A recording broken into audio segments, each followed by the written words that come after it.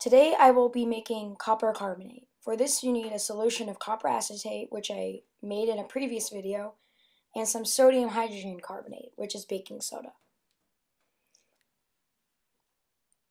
First, get your copper acetate solution.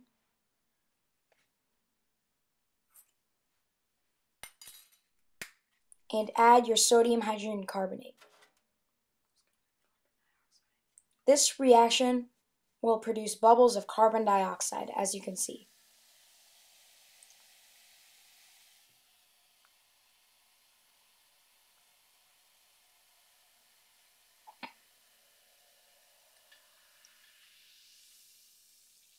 I'm going to add some more sodium hydrogen carbonate here. Keep adding sodium hydrogen carbonate until no more carbon dioxide is produced.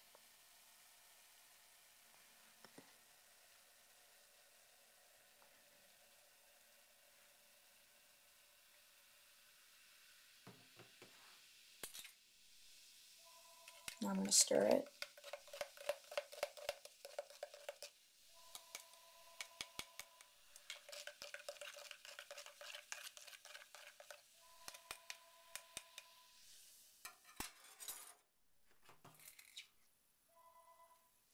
Just going to add a little more. Don't add too much or your product may result in copper carbonate and sodium hydrogen carbonate instead of just copper carbonate.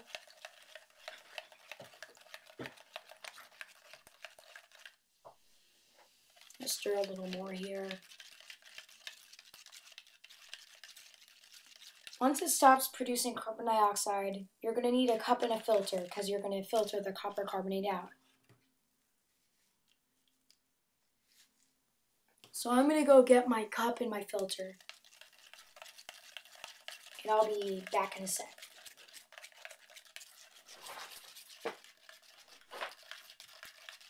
So there's my cup with my filter on it.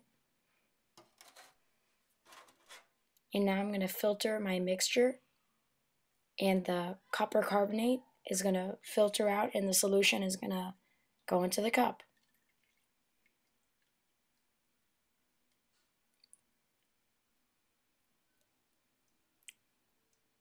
So I'm going to skip over the part where it filters.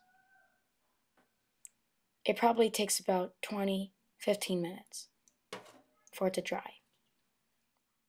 So there it is after it is filtered. It hasn't really been 15 to 20 minutes. It's only been about 10, so you should wait longer than I have because it's more of a mush.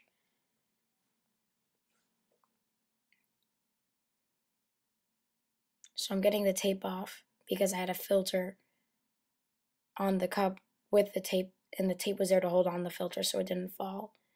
And there's my slush of copper carbonate. I'm just going to put it on my metal tray.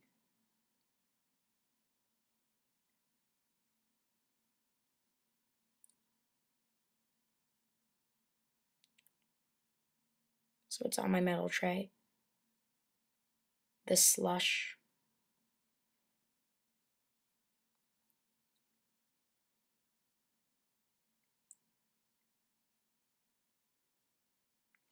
Now, you can either leave this out in the open and let the mush dry, or you can heat it, which is what I'm going to do. I'm going to heat it with my alcohol burner.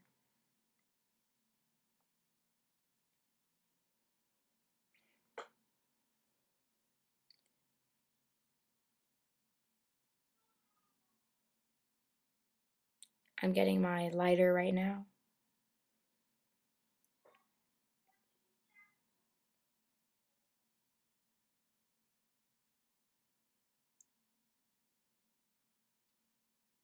Okay, so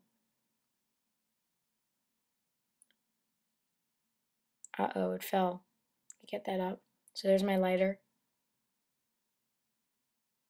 I'm gonna heat this. And water vapor is going to be produced because the water is boiling off. There might be a funny smell if you heat it because there might be some vinegar left over from the reaction with the copper to make copper acetate, where you make the copper acetate itself for this experiment, so it might have a funny smell when you heat it. Maybe I should have done this outside, it's pretty stinky.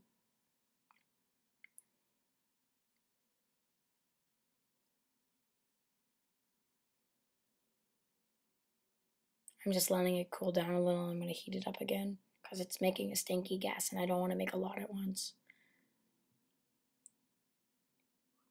I think this gas is from the bottom of the metal plate because there were actually three sticky styrofoam pads to hold it up, but then I removed those by heating it. I think there might be some styrofoam left. If it's from the chemicals, can you please tell me what the smell might be? I'm concerned about if it's toxic or not. So there's my metal plate with my copper carbonate slush, and it's getting harder now that the water is boiling off.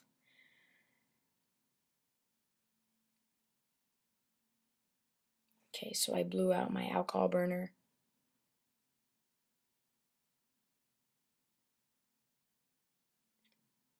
And there's my spoon. I'm going to try scooping my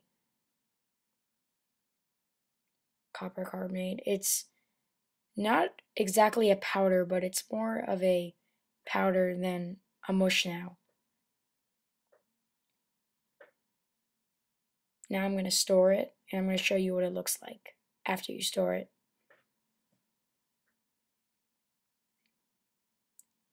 So if you keep it in a bag for a couple days to let it dry out, it should look like this. This is not how much I made. I've probably done this experiment 2 to 3 times. So that's from the other 2 or 1 experiments.